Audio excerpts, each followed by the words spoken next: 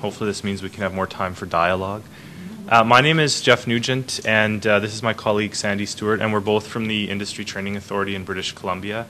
I'll tell you a little bit more about what that is and what we do, but we just wanted to start off our session with a little bit of a video clip to hopefully whet your appetite, and then we'll explain a little bit more about our presentation today. So.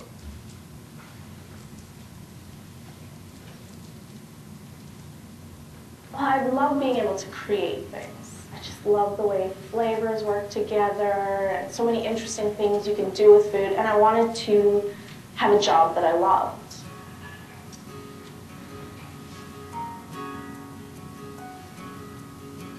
Heard about the MAP program from my boss. She suggested that I try it as just a way to get some sort of certification.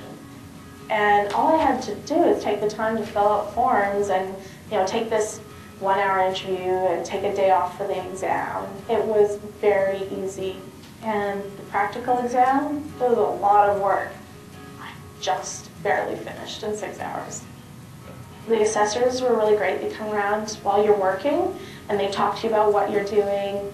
One of the most exciting moments for me was when I was doing it. And Bruno Martin told me that my fish dish was sublime. I felt really good. That's when I knew I was doing okay. The multiple assessment pathways cater to your strengths. The people doing the assessment want you to succeed. Once I had that red seal, almost immediately things were set in motion and I was given promotion. I think that employers are looking for a way to gauge your skill level. It's like getting your chef's license or something, It's official. You can be a chef now. My parents, my friends, my coworkers, everyone was just really proud.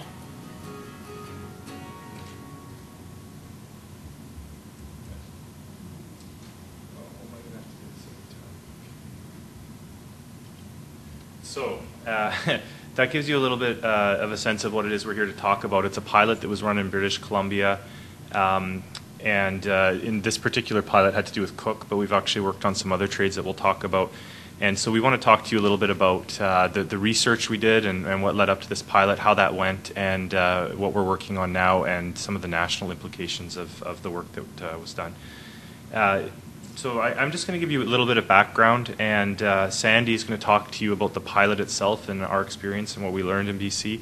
But just I think it's important from the get-go to be very clear that we as a government agency, we didn't just run this pilot on our own. It very much was a partnership with industry, and in this case, of course, the hospitality industry. So the two key partners in this project that we're going to talk about were the Industry Training Authority. That's us. We are a Crown agency of the BC government, and essentially we're a standards assessment and credentialing body. And so in our province, we have the mandate for the apprenticeship system, both for apprenticeship training, but also for assessment and credentialing of the trades. And for those of you who know a little bit about the trades, there are national standards, even though apprenticeship, of course, is a provincial jurisdiction, and the national standards, it's called the Red Seal program. So some of you may be familiar with that. And most of the high volume trades in Canada do have national standards, and that includes cook.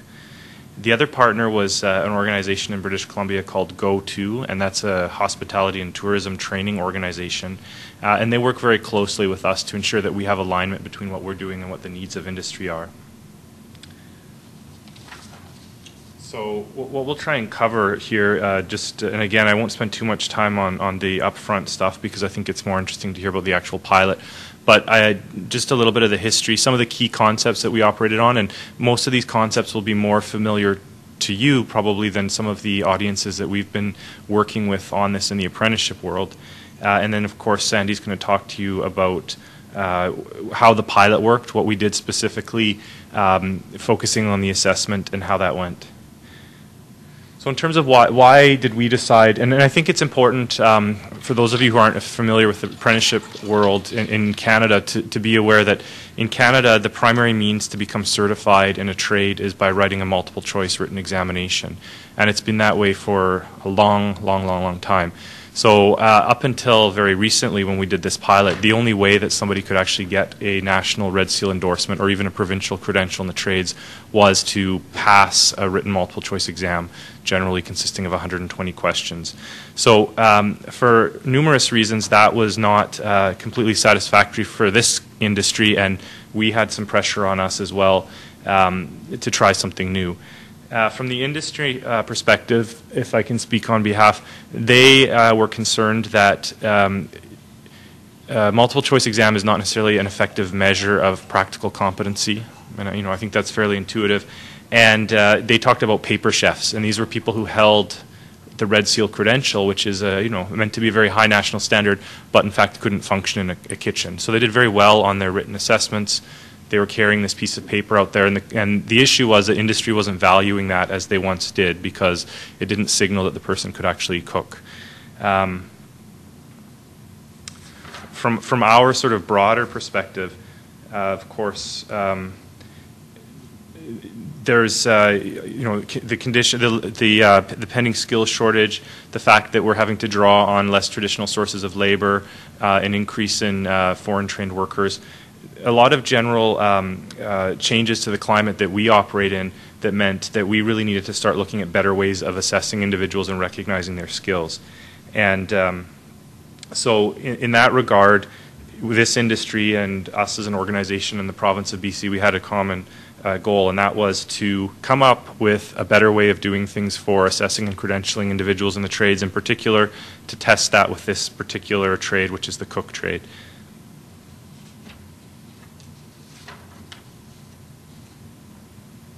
Now, this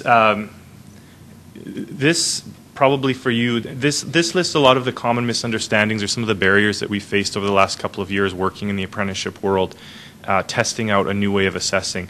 And hopefully this presentation will dispel some of those, and I'm not sure if you would actually share them in the first place, but there has been a notion that anything other than the written multiple choice exam is in essence a lowering of the standard, and we argue adamantly that's in fact the inverse, that we've actually increased the standard. There has been the misunderstanding that the objective here is to get more people through the exam, more people certified. And again, we would argue that it's about getting the right people certified. It's not about increasing a pass rate or reducing a pass rate. It's about giving everybody a fair opportunity to demonstrate their competency and ensuring only those who are competent get certified. There's also a notion in the apprenticeship world that some people actually find the term competency to be offensive. They think that it's about performing in one instance and then never again and getting certified on that basis, and they're very nervous about that. And that's linked to this notion that traditionally in Canada, the way somebody becomes certified, it's based on the number of hours they've worked in an occupation. That's what would qualify you to write a multiple choice exam. And a lot of people in the apprenticeship world are terrified that this time requirement will disappear. So you're all familiar with these concepts, but we did, just to kind of give you some background, we did operate off of this definition of competency, which is the convergence of knowledge, skills, and attitudes. We called them attributes here because we were having some confusion. Turned out attributes wasn't a very helpful term either, so we'll call them attitudes for the sake of today because I've heard that used quite a lot. And as you know, competency is really focused largely on outcomes and the application of knowledge, skills, and attributes together in a workplace setting in the case of what we were working on.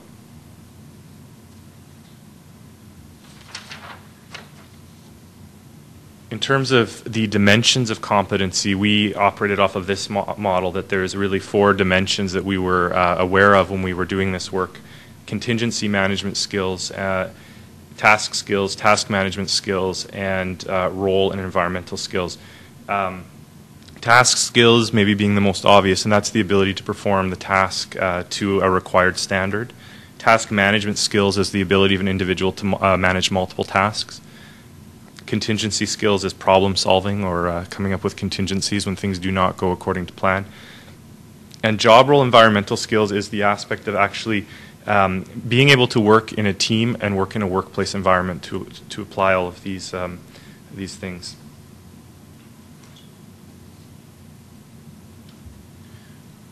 So just to give you a sense, again, this is sort of what I was trying to express, is the apprenticeship world in Canada for the Red Seal and most of the jurisdictions looks not exclusively but largely like this currently, and that is the idea that there's some sort of standards, occupational standards, but generally, at least at the Red Seal level, those standards have been designed for the purpose of writing multiple choice exams. So they're really geared towards producing a good multiple choice examination.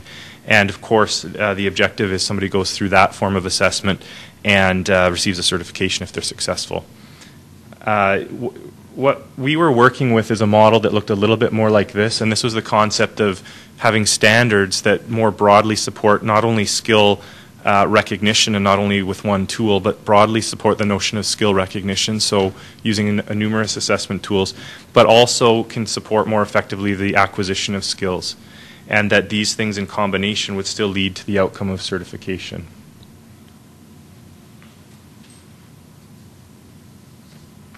We also, just by way of background, and I think Sandy will touch on this, we learned early on, when we approached this, we approached it from the perspective of wanting to try better forms of assessment.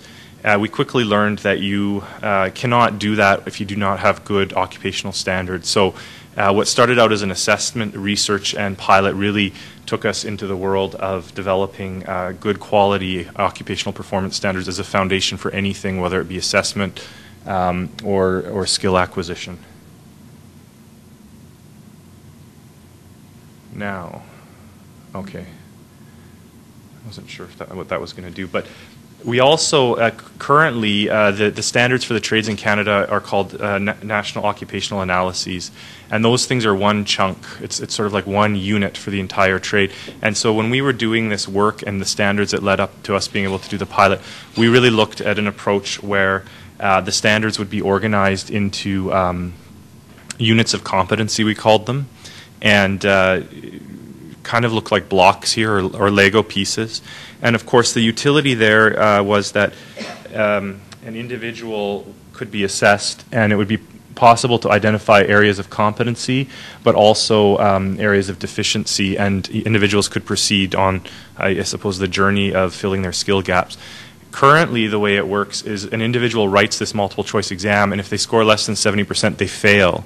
And generally there's no further feedback beyond that, and some jurisdictions may give a general indication of the areas of the exam they did poorly on, but it doesn't necessarily set them up to go any further. And in fact, we know anecdotally that people who have been out of the training system for a number of years and who build up the courage to write this exam, particularly if they've been practicing their trade successfully, when they fail, it's often the last we hear of them, and it's no surprise, I would say.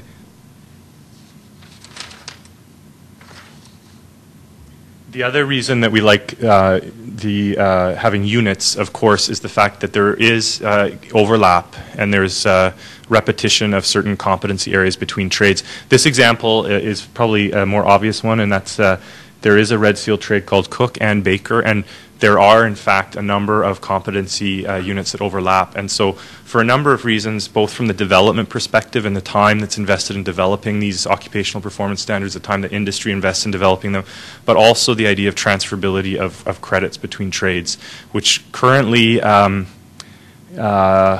is a little bit hit or miss because we don't have a way of identifying common pieces, and the way the standards are developed is they're developed in isolation. So you get this problem where they're written subtly different, so it really becomes a difficult exercise to identify where there may be common units of competency.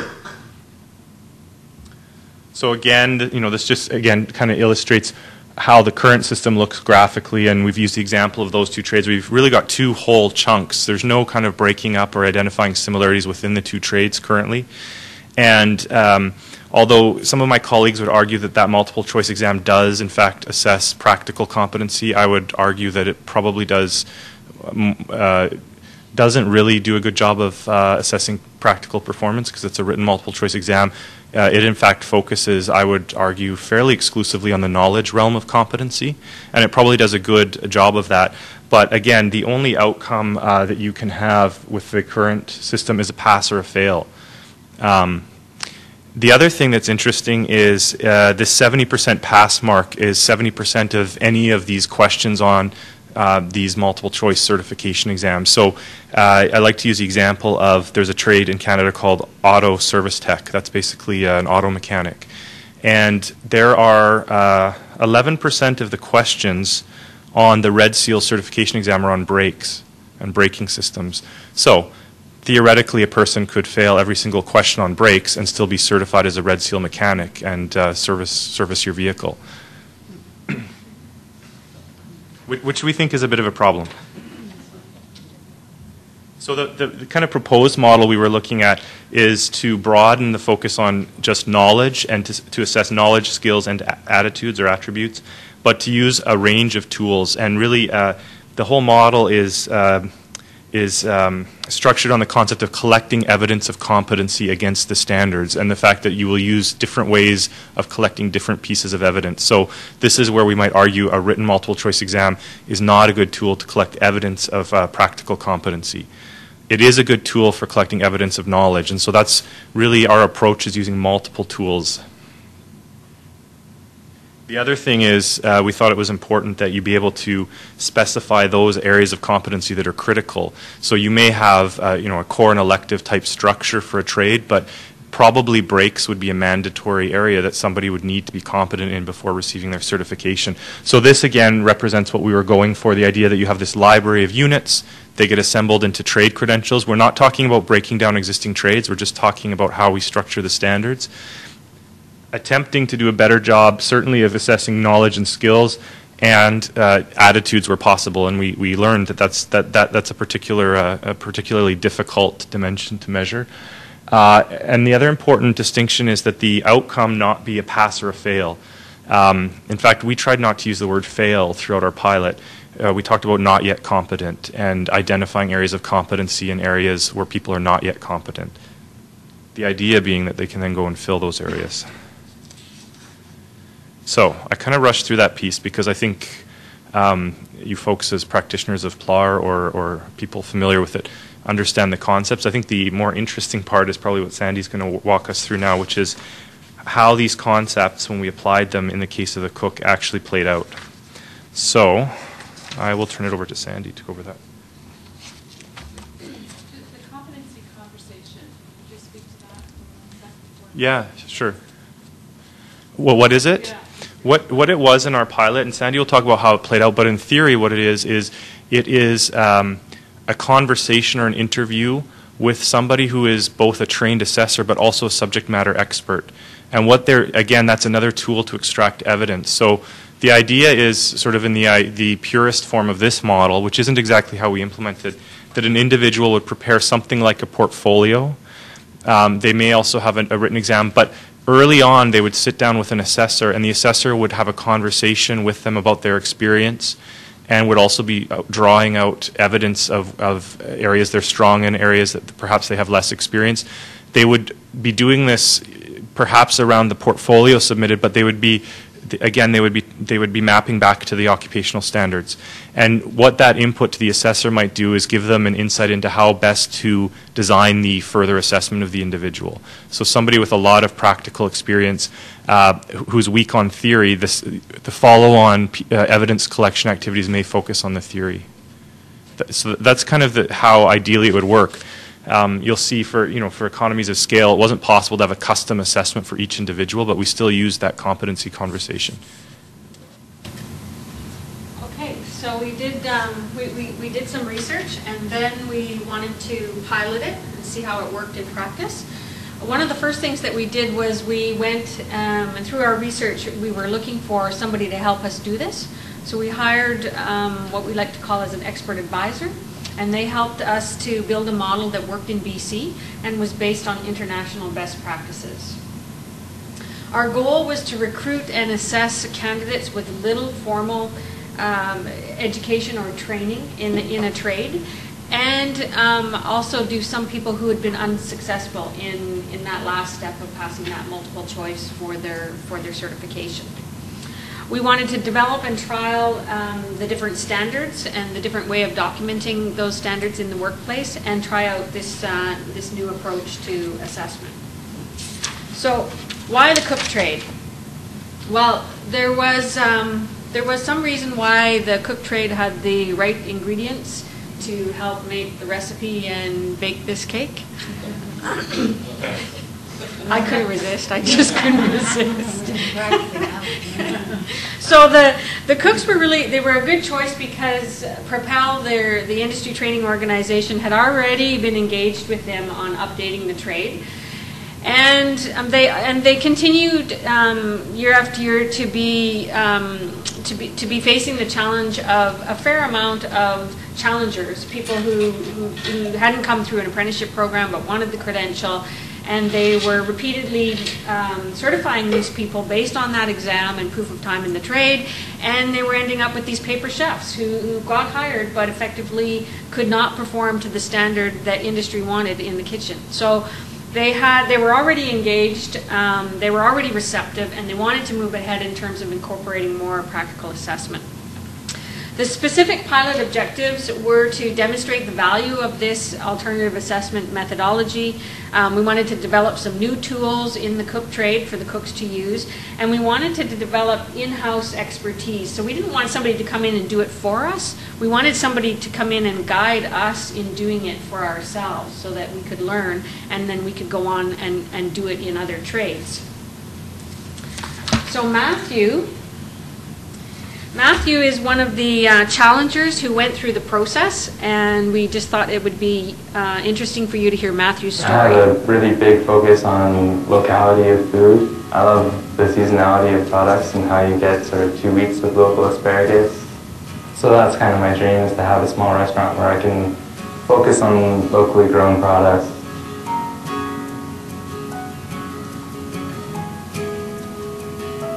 I was in the middle of a shift at the hotel, and my chef came down and pulled me out of my shift and brought me up to one of the information sessions. I was in Victoria. First, you have to fill out a good bit of paperwork detailing your previous experience, where you've worked, who you worked with. You go to what's called a competency conversation, and then there's a small written examination that you do at the same time. Because it is a practical examination, the food is going to be kept in a more contemporary level. You're not going to be talking about dishes that were done 30 years ago. You're going to be doing more modern food. You really do need accreditation to be gaining the experience needed to run your own establishment. The primary reason that I went through the multiple assessment pathways was to try to use the experience that I'd already gained and show at what level I am already at. But it definitely has lent a little bit more viability to my career as far as my parents' outlook on it. I love the celebration and the feeling of family that you get sitting around a table with people that you care about, and it gives something concrete that my family can see and be proud of.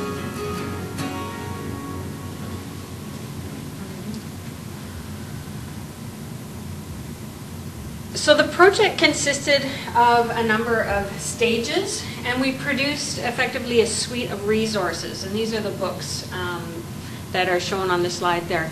The first one was about the assessment system itself. So that that book contains all kinds of information about if we were to roll this out across the trades as a real system, what kind of policies do we have in place, what would the appeal process look like, the whole quality assurance framework. What are the roles and responsibilities? What's the administrative system that's required to support it? That's what that resource is all about. In addition, there were roughly four or five resources that were directed at the challengers and at the assessors to help them go through the challenge process or the assessment process. So we had the standards themselves, and that was a big, thick document of about this big. The occupational performance standards. We had the assessment tools, which we called the assessment toolkit, and we had an assessor guide for the assessor that told the assessor all about their role and how to do their job, the assessment. We developed an assessor training program itself and trained the assessors, and we had an information kit and briefing sessions for the challengers. So one of the key principles of the assessment strategy is that it's transparent. So the challenger understands the standard to which they're being measured, and they understand the process that they're going to go through. Very unlike the current approach, which is top secret. We don't share anything. on the exam, except for the candidate does have access to the National Occupational Analysis. This process, totally wide open. And then we did the assessments themselves. So when it comes to the assessment system, we asked industry. We started by wanting to build this picture of competence. So we said, if you had to determine if somebody was competent, what would you do? And in fact, in the discussion that ensued, it became obvious that the assessment strategy was similar to what they already did when they hired people. It had the same common feel to them. So they had hiring practices where they reviewed somebody's experience through a resume, let's say. They conducted an interview. And in some cases, they would do some sort of a practical evaluation. And in management positions, you would be expected to also write a written test. So they looked at the skills in particular that needed to be identified. They built those skills into the standards, and then they built the tools. And some of the key learnings that we took away from that process were that we need to put industry in their comfort zone in order for them to buy into this process. And in fact, we are finding that it's relatively easy for industry to buy into this because it is so realistic, and it is in their comfort zone, because like I was saying, it mimics the hiring process, and they get comfort from that. They're familiar with those processes. We want to make the process as realistic as possible, and again, the focus on being clear about what it is we're going to measure, developing the standards that represent that, and then having the assessment strategy and the tools to conduct the assessment. The standards really are the key. As we've talked a lot, and Jeff talked a lot about, they're the foundational piece. Without the standards, you have nothing to measure against, and you have nothing to define what it is you're measuring. So the cook industry, it was the good choice because the industry was already there. They were asking for it. They had recently engaged in updating their curriculum. What we had to do was take them from realizing what curriculum was to realizing what occupational performance standards are, and that was primarily about inserting the performance standard piece. So not only being able to identify what the task is or what the whole work activity is, but to what standard, how well do you have to do this job in order to be considered competent in the workplace. Some of the key learnings in that area in terms of building the standards was to base the standards on how people actually work in the industry and how they progress through their careers. And we need to be as specific as possible about the performance criteria. This is what an actual standard looks like. And it's a competency unit, so you can see it's fairly specific. It describes in the description, it has a title, it has a description that describes the work outcome. It has what's called elements. They describe the key tasks that make up the activity. Then there are performance criteria. There's a range statement that outlines the conditions and requirements for the activity. And there's an assessment guide. And again, all that is to provide information to both the challenger so they know what they're being assessed, but also to the assessor so that they have a frame of reference against what they're seeing and measuring and gathering as evidence. This is a really critical piece because one of the key pieces of resistance or the arguments that we get levied against us on this approach is it's too subjective. It's subjective, and it may be more subjective than a written multiple choice exam, but it's not like the book is wide open. We're operating here with a trained assessor, and there are documented standards that guide the assessor in making the decision. So what about the assessors themselves? Well, the first thing we had to have is we knew we had to have quality assessors. We also had to have selection criteria for them. So the industry decided who would be these assessors, and they were looking for people who are already certified in the trade. So these are Red Seal certified. They're experienced, and they decided that they need to have a minimum of 10 years experience. Now that could include their training time as an apprentice. They needed to be really good communicators, so they have strong communication skills, and then they needed to be trained in assessment. And that's another mitigation against the whole subjectivity argument. These aren't just certified tradespeople that are out there working. They're actually trained on how to assess people, and they're trained on how to gather evidence, and how to use professional judgment to make a determination in terms of competency. So the training program, the assessor training program itself, it included things like the principles of competency-based assessment, some of which that Jeff already talked about, the principles of evidence, that the evidence needs to be current and reliable and valid and fair, and the assessors need to be trained on how to evaluate evidence for those things. The use of professional judgment, and we spent some time talking with the industry about the difference between the current process and the proposed process, and Jeff touched on it a little bit in terms of the current process being rooted in percentages and numbers and pass-fail situation, where in this case it's not pass-fail at all. It's almost like, you know, you're competent until you're proven otherwise, and if you're not competent, well, you're just not yet competent, and this is a process that shows you how to become competent, and we'll talk about that a little bit more. The training also had lots of specific examples, lots of opportunity to role play and actually practice the different parts of an assessment. And in terms of key learnings, that's one of the things that we found really valuable.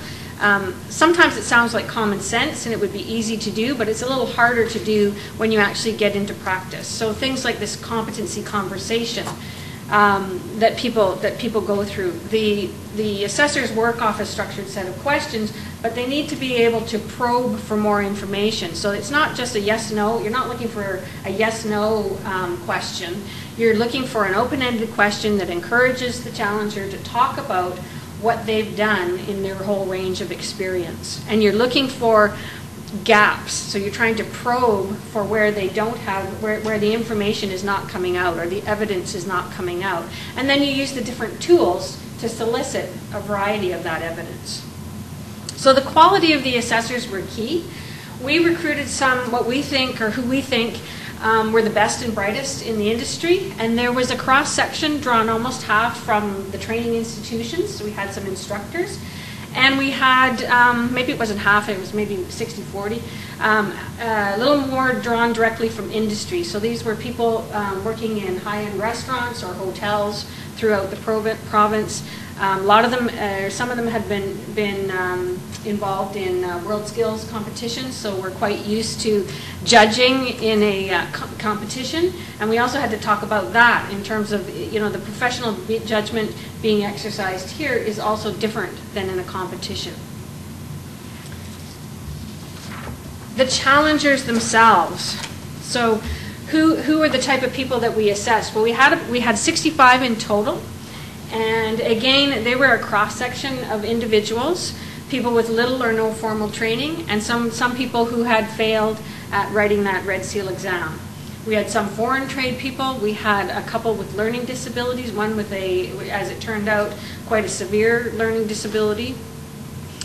And we spent a good amount of time, although not enough. It was another key learning that we took away, holding these briefing sessions for challengers. And one thing we found out is that you probably can never do enough preparation of these people.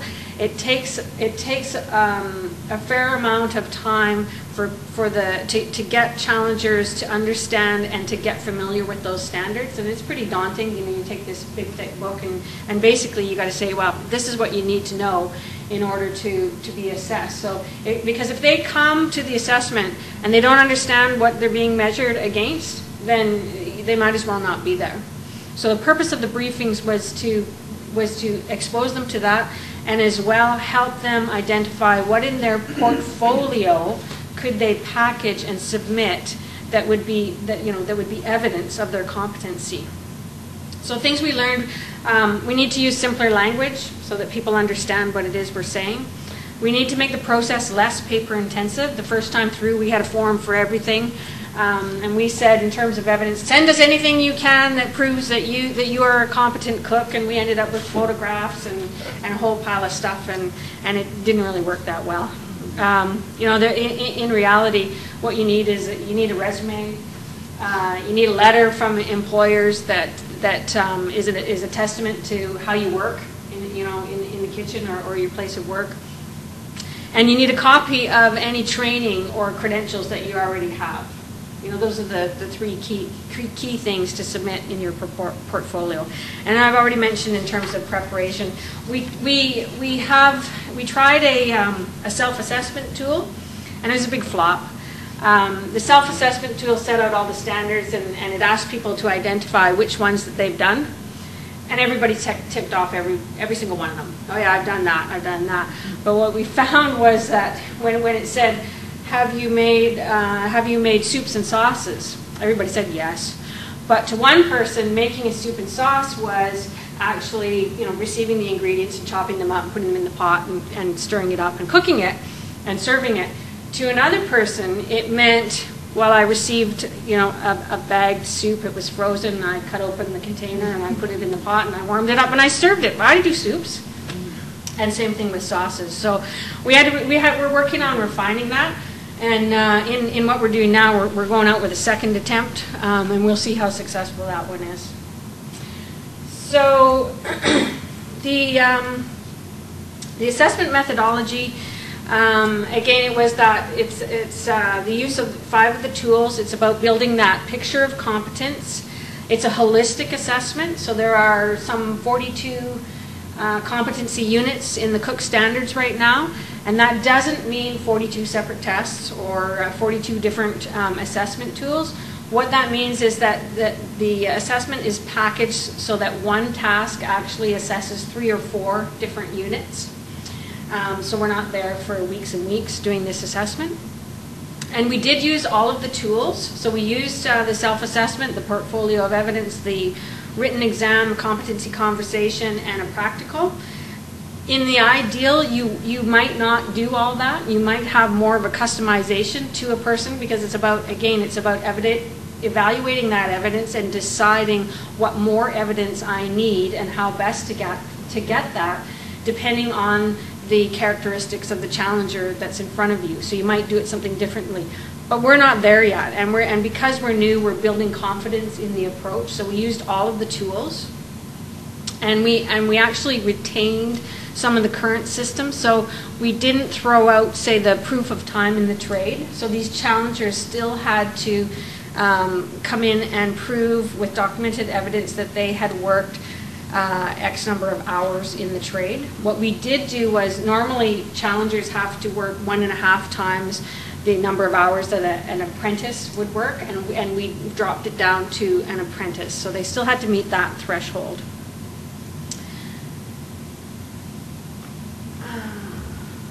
Now this diagram actually shows the process that they went through, starting with the self-assessment, which they did themselves.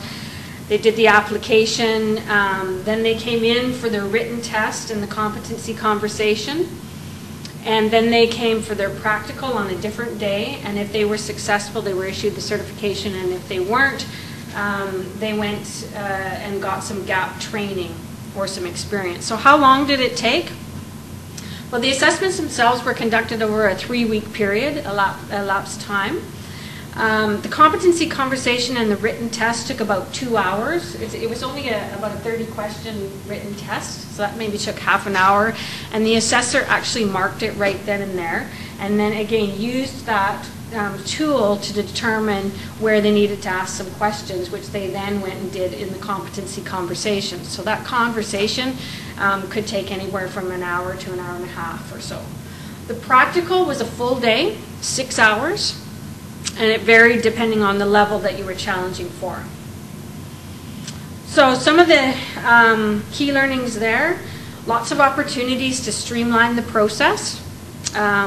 Things like all candidates should prepare the same items for efficiency instead of different items or items of their choice. Again, streamline the paperwork. The costs, we figured out that it costs approximately $1,000 per assessment. And there are definitely cost savings if to do more than one person at a time. And in fact, it's not, for us, it's not sustainable to do them one-on-one. So in a practical, we used a variety of venues. So we used some training institutions. We also used some real kitchens. And the ideal is to be able to do is to have 6 challengers per assessor in a practical exam. So what are the results? So in our province, there are 3 levels, 3 certifications in the cook trade that you can challenge for. 65 people, 24 achieved the Red Seal, which is the full certification, or not a full cert, the top level certification. 19 achieved Professional Cook 2, and 12 achieved Professional Cook 1. 10 were declared not yet competent. But I think the really exciting thing that we learned from this was that everybody took away something. So even of these 10 who were declared not yet competent, most of them only missed the credential by about somewhere between 3 to 8 competencies. And what they walked away with was a transcript of all 42, or I think at the time there were 38, all of those competencies, and it showed exactly the ones that they were deemed to be competent in and the ones that they were not yet competent in. So they then took those away, and they were able to get to either pick up gap training, and that training could have been from their employer, going back to their employer and saying, hey, I need some more practice in these areas, can you set something up for me? They also worked in some cases with the assessors themselves. They said, hey, you know, can you help me develop a plan that would give me experience in these areas? And then they had the opportunity to come back and be reassessed. And they only had to be reassessed in the areas that they had missed. So yes, they did have to submit new evidence, but they didn't have to go through the entire process all over again. Yep. The breakdown there, would say the 12 who ended up with PC1, would they have set out to achieve PC1, or were they all going through and that's kind of where they fell out? They decided what credential that they were going to apply for, and in some cases, yeah, they applied for 3, and then we awarded 2. And a couple applied for 1 or 2 applied for 2 and actually got 3. Is that yeah. right? Underestimated. So it's almost like it's a whole stream going through, and they get measured out into their competency, and ideally it's really one. Yeah, or in conversation with the assessor can say, hey, look, you know what, you don't really have enough evidence for 3, but I think you're a good candidate for 2, or vice versa. Hey, you know, we really think you should be challenging for 3 instead of 2. So it works both ways. So big learning there was in the gap training area. Obviously, I mean, in all of the countries that we looked at, this is a huge challenge, how to provide candidates with the opportunity to pick up experience in the areas that they're missing. So a little bit of direct feedback from people from the industry. MAP ensures that only those who are truly competent in the trade are certified. MAP gave a more complete picture of the challenger's competence from the assessors. And from the challengers themselves, the process gave people a fair chance to demonstrate their competency. And because credit was gained for those units challengers did achieve, even if they didn't achieve a credential, it wasn't a pass-fail situation. And I can't emphasize enough what a difference that was in terms of the environment. Not only for the challengers, who were amazing, because most of them were nervous, but as soon as they got into the process, it kind of evaporated because they were so comfortable doing what they do on a day-to-day basis. But even the assessors as well, it was just a much nicer environment than the whole stressful, if I don't make it, I fail completely. And we changed our terminology. We very much did, you know, tried not to use the pass-fail or the fail word or the unsuccessful word. And it's just about being competent or not yet being competent. And I wanted to finish up with Nay, who's also another of the challengers who went through the process. My birthplace is at Cambodia. I was immigrant here in 1988. I had to do to get money to support my family. So whatever job available for me, I take.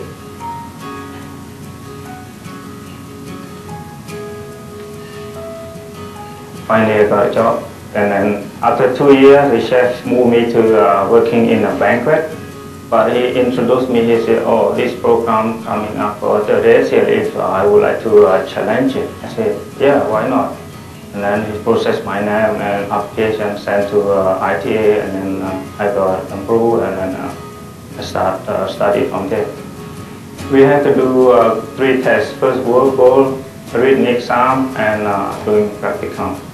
It's a little bit hard because my English is not like perfect, The cooking, I already know what to do.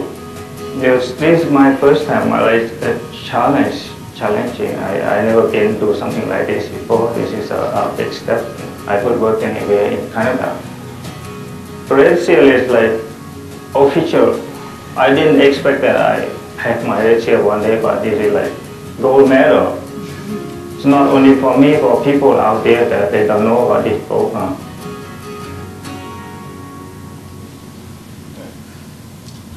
He's just the best poster boy. So, so there's a lot more activity underway. We've been continuing to pilot. At the national level, the Canadian Council of Directors of Apprenticeship have a set of consultations underway exploring these concepts and the idea of moving towards a system that would strengthen the Red Seal program itself. In BC, we're continuing to assess people using this methodology in the cook trade and expanding, not expanding, but further piloting in other trades.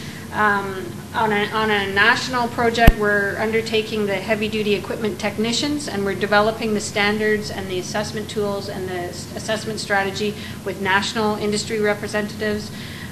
With BC Industry, we're doing the tidal angling guide program in the fishing industry. Marine mechanical technician and heavy equipment operator is coming up. We know that to build a system like this, we have 150 trades in the province. It's a huge endeavor to go further down this path and roll this out. There's a big job in getting buy-in from industry and other stakeholders, and there's a whole system to be built. And our next task is to put together a bit of a roadmap in terms of what do we need to do and when does it need to be done, and what would the path look like to move towards this system. So that is our story with multiple assessment pathways.